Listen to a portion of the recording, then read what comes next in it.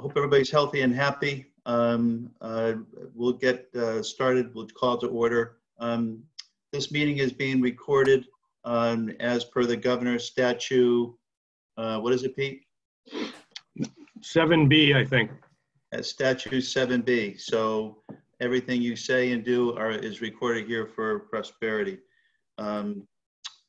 Let's get started, Pete. Development project updates. And again, you can keep this stuff kind of lean and mean, whatever is really kind of rational or reasonable that we need to get into, but development project updates. I spoke with Marty Kenny about the occupancy at the Borden. He was very pleased with where they are with the tenants in the apartments. I think the first building, I think he may only have 3 or 4 left to lease. Yeah. And in the new building, of course, I don't have the numbers in front of me, but Mark, was he half occupied or something like that? It was no, he was over 50% between the two buildings. He was 88 out of 116 or something. He was more than 50%. Yeah, so he's very pleased, given everything that's going on in the world, how it's been embraced by tenants. So the demolition permit for the former Tilted Kilt across the street there has been issued, so that building will probably come down maybe before our next meeting. So that project will be underway. The medical office buildings just behind the Borden, the Puritan, they are under construction with the site work. They got to do a lot of site work to prep for the building. So that, if you've noticed, that work is underway. Those are probably some of the highlights. The Lenoci Italian Kitchen on Main Street. I think they were trying to open up before the end of July, so that may be pushing it, but that should be opening very shortly as well. You may have seen the Charles restaurant has opened if you haven't been there. So he's been very well received. He had a nice review in the Hartford Current. So quite a few things happening right now. Yeah, all good stuff.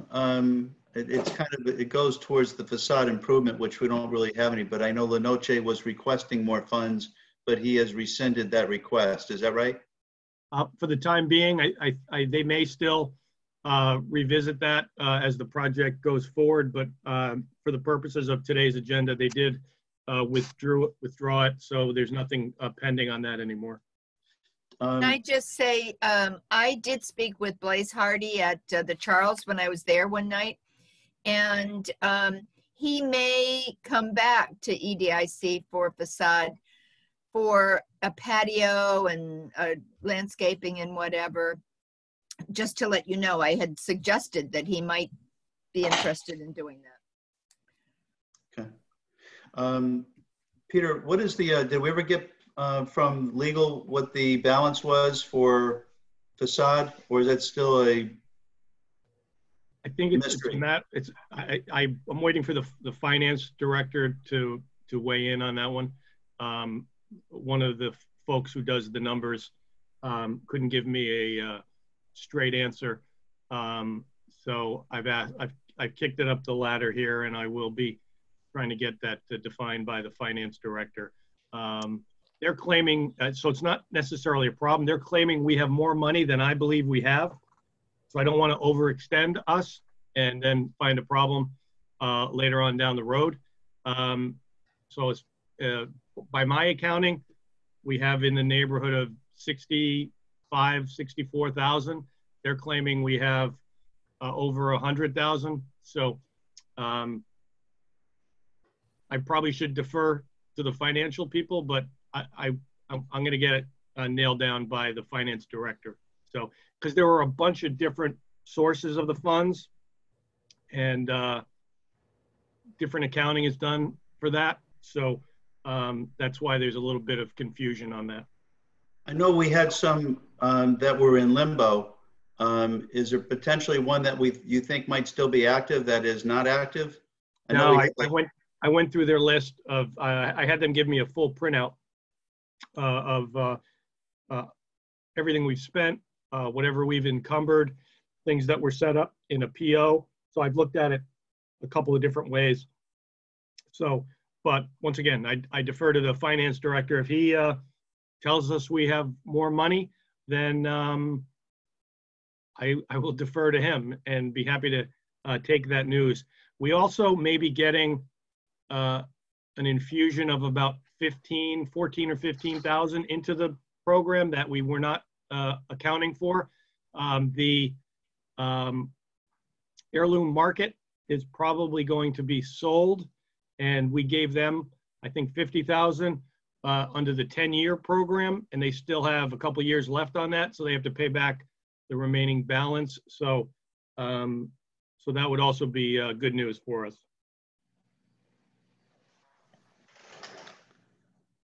Okay, anything else on development project updates? Peter, where does Carmen Anthony stand? Very good question.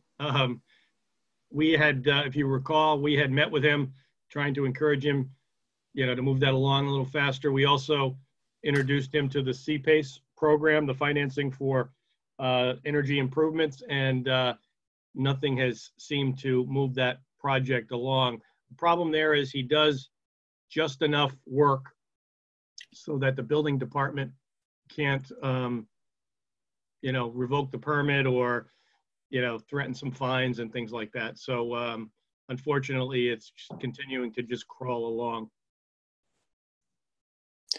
Peter, the drive-in theater, is that still going to happen? It seems to be getting pretty late in the summer, and there's not really doing a lot of work there. I think he's interested in not just doing this year. He's talking about doing this in the long term and adding it as an attraction. I communicated with him earlier this week.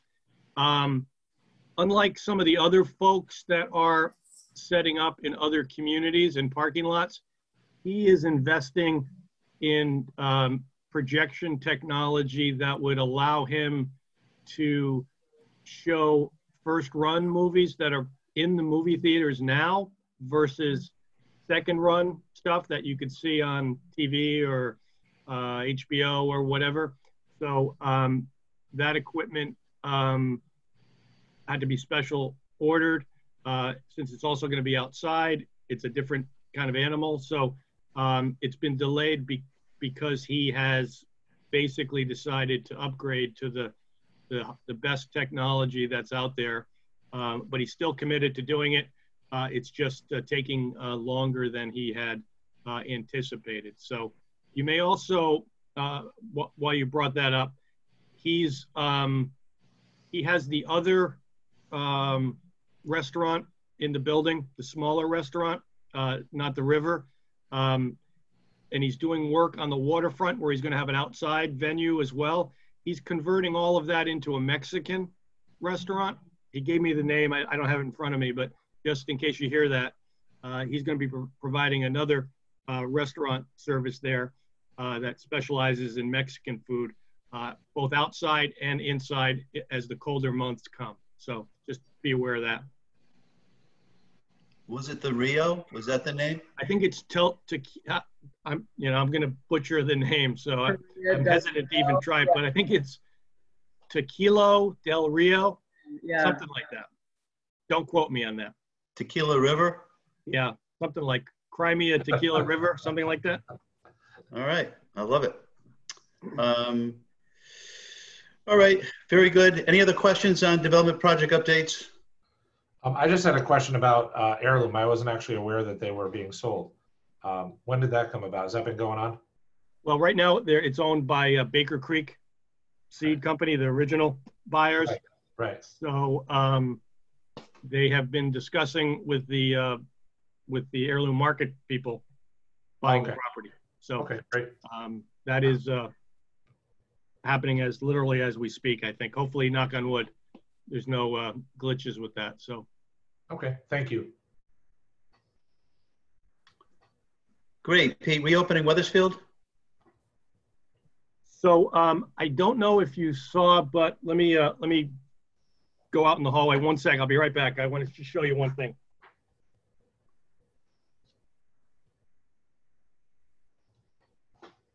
This is like Saturday Night Live where they take you through the studio.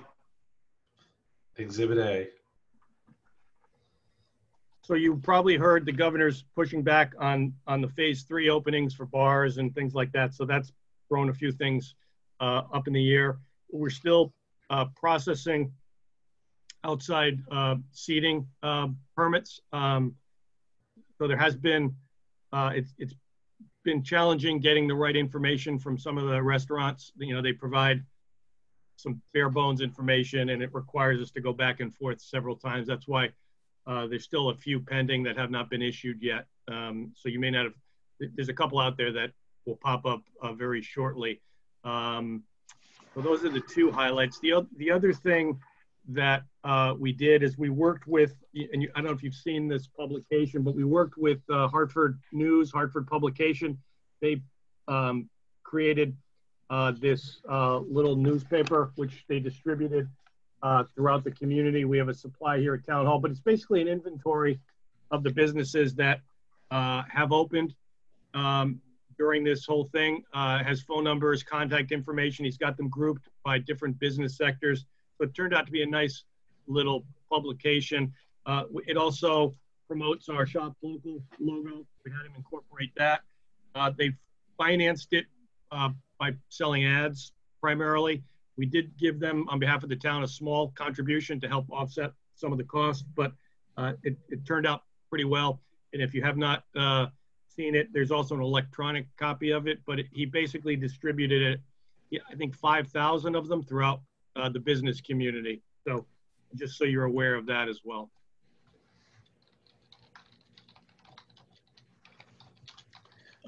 Pete, with regards to the phase 3 side of it, you know, we did have that one webinar, if you will, which I thought was pretty successful.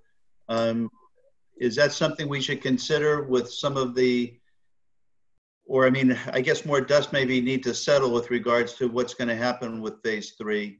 Or do you think now would be an interesting time to communicate to the business owners that are affected? Any data or dirt that we've got that might be apropos right now, or is that something maybe we should wait on?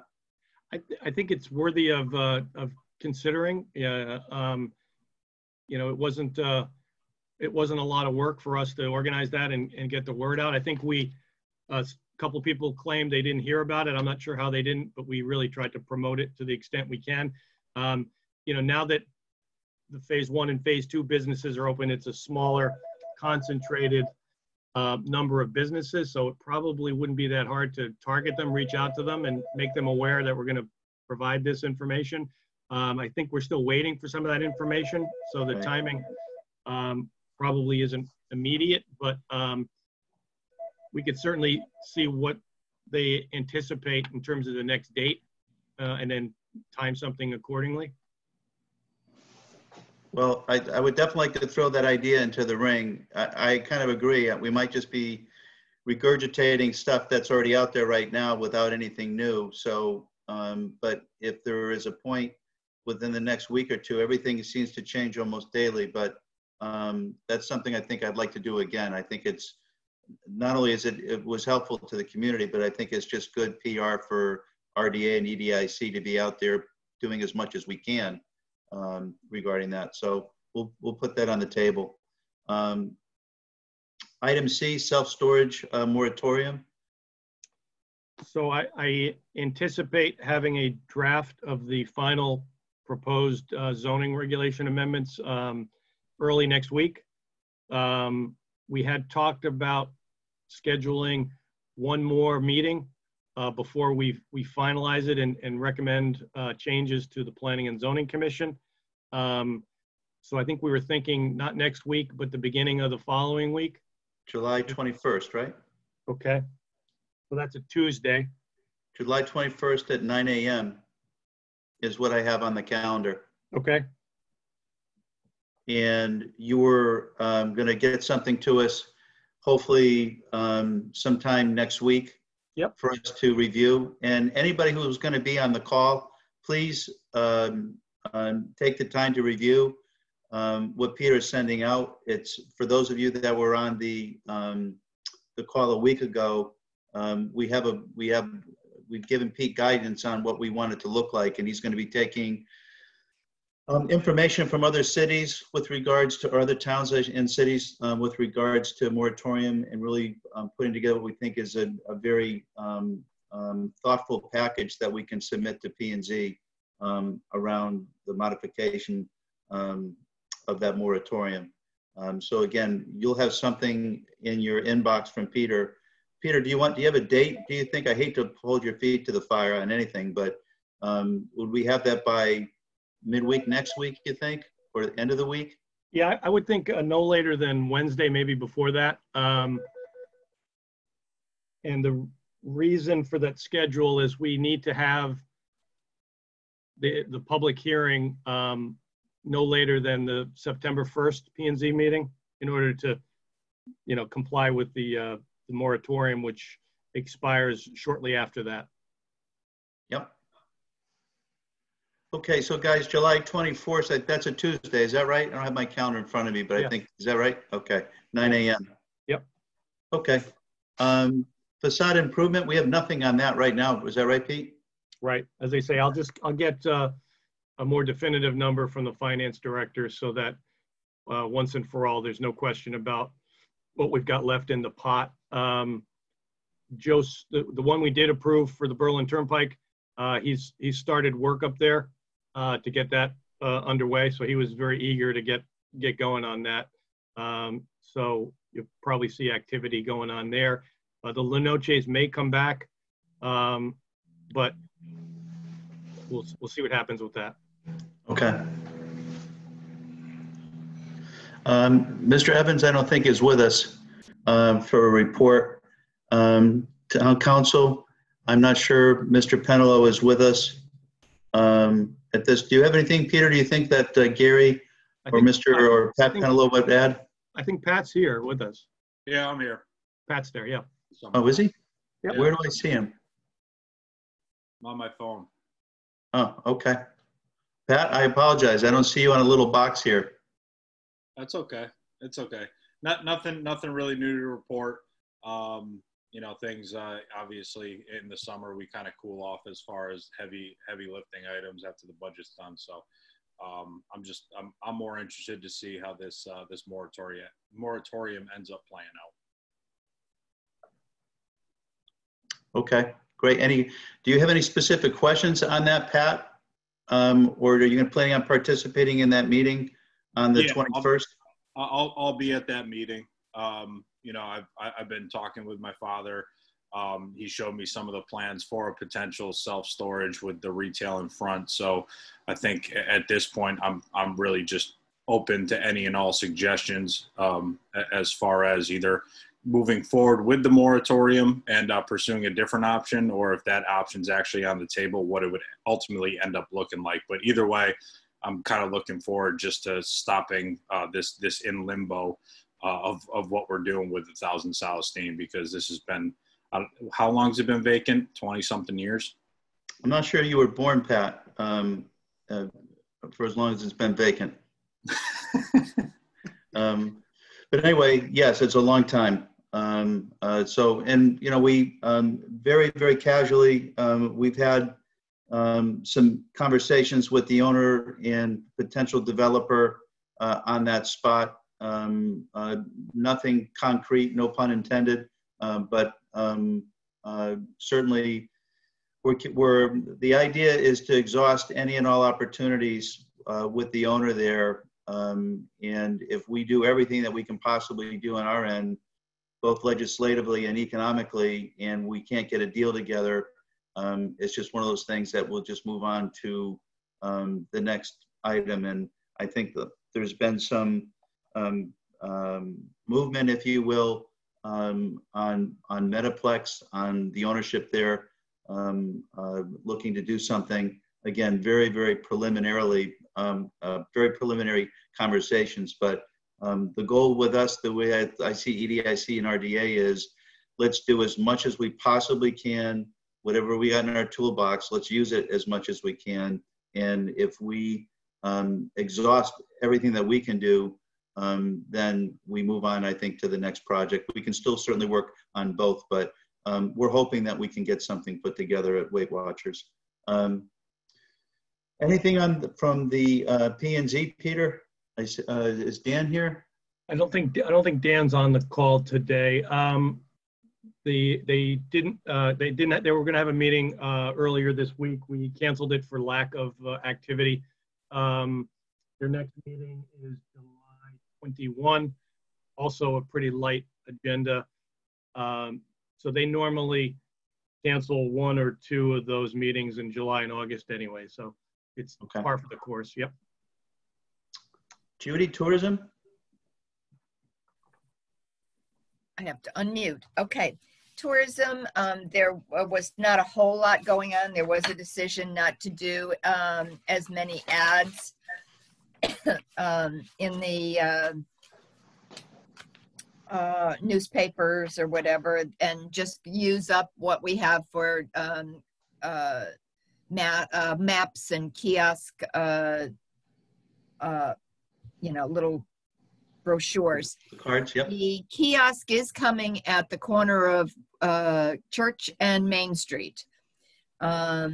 So that will be there, and there will be signage, little brochures in there as well to tell people about the shops and whatever. The map looks beautiful. Phil Lohman did it, and it's just almost done. So that's really good. Now they're talking about how do we edit it if new businesses open up and things like that. The Historical Society is doing videos about Wethersfield history to be on their website. So that was kind of neat. And we're meeting on August 25th in a Zoom meeting. Anything else, Peter, that you think that I've missed? I think just the Webdean Stevens Visitor Center, Education Center is rapidly nearing completion. So that will be nice to see them wrapped up in a finished product there. I think they're trying to get a CO before the end of July. So that's going to be a very nice addition in Old Wethersfield. And by the way, the barn, behind the Webdean Stevens, they are having what they're calling elopement weddings. So people that had a wedding planned and didn't happen, they can come with a few people, a few guests, and have a little bit of food. And again, it's called an elopement wedding. So kind of an interim wedding for a lot of people. I thought that was a neat idea. Yeah. So again, we'll be meeting on August 25th on a Zoom. Is that it, Jude? I think so. Great, thank you. Just on a side note, in running around town, I can't, almost every time I'm out, I'll see somebody on the Heritage Walk looking at some of the signs and going through the whole thing. I've definitely seen people international. You could tell from Europe the way they were dressed, or from other parts of the world going through it. And you guys haven't done it. I lived in town for a long time, and I'm shocked on how much stuff I don't know about Wethersfield. Looking at a lot of that stuff, very, very cool thing to do. I have nothing to report. Subcommittee reports, marketing and communications, and financial strategies. Pete, I don't know if we really have anything from a marketing perspective at this point. Do we? Nope. No, okay. Nothing to report there. And financial strategies, I know we talked about looking at some stuff maybe a year ago on tax relief, et cetera, and looking at that stuff, but we'll save that for another day. Our next meeting, guys, is scheduled, actually, Chamber of Commerce is not here either, right? Yeah, that's why I didn't do that. Our next meeting is Thursday, August 13th. Our next meeting for, again, the moratorium, which Peter will get us data on for by the mid next week, is again Tuesday, July 21st at 9 a.m. So hopefully you guys can make that. Any correspondence, Pete? Sorry, no. Mark, so Mark, this is Deb Raymond. The chamber is here. Oh, I'm just on my phone. Oh, there we go. That's okay. That's okay. You know what? I was listening. I'm away this week, so we're working on a couple of things that I'd like to finish up before I report. But the thought of I'm just put a suggestion out there. We was going to we ask if the town was willing. We usually have quarterly meetings with the town, and we haven't because of so much going on and didn't want to overwhelm everybody.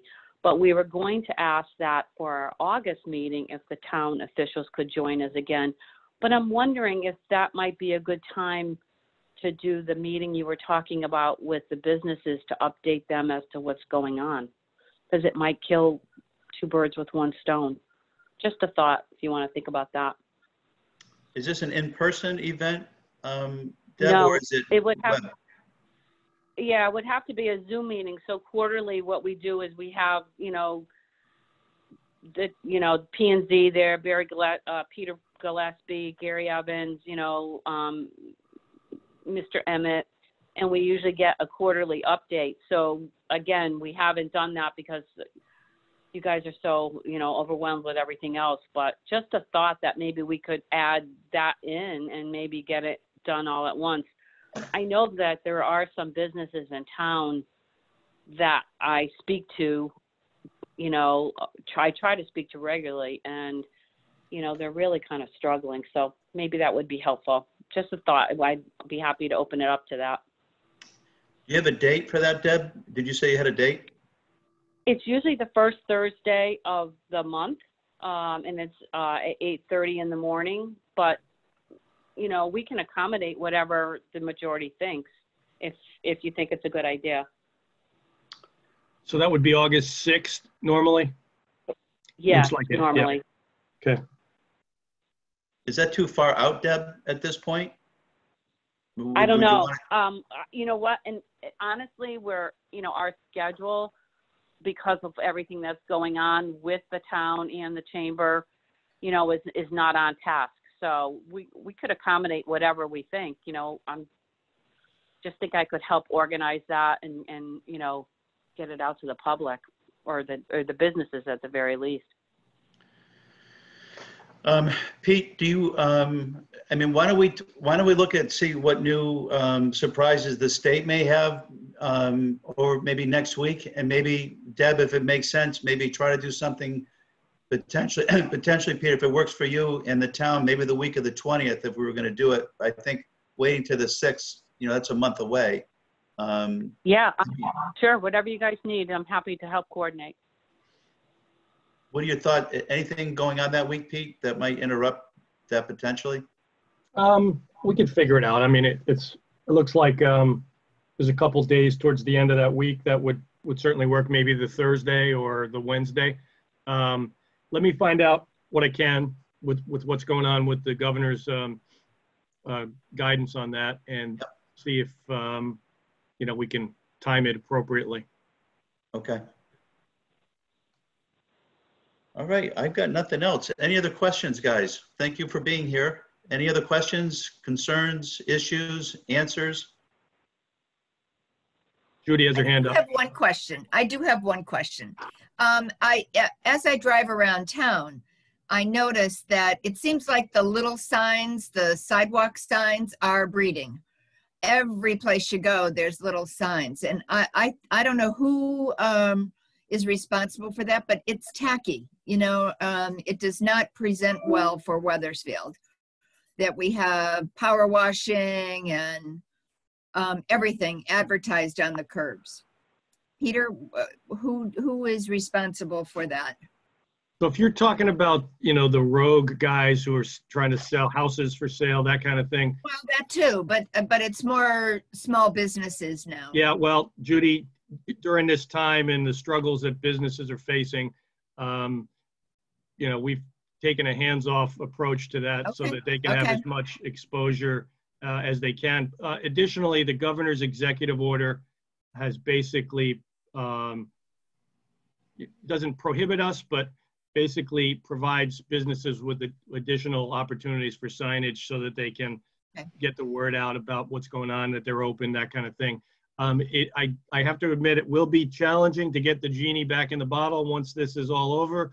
But nevertheless, when I drive down the Silestein Highway, I try to drive like this because it does look tacky. And well, it's in neighborhoods too. So yeah, but there okay. are others. There are others that fine. we are enforcing because they're not supporting our local small businesses. They're just people who have decided to take advantage of it and tack stuff up on telephone poles. So we are. Well, that's yeah.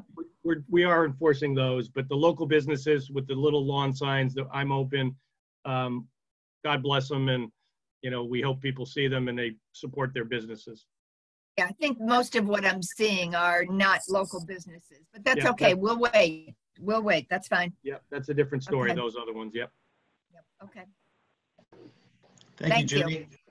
Anybody else? All right, guys, enjoy your week. I appreciate the time, and we'll see, hopefully, all of you on the 21st. Peace.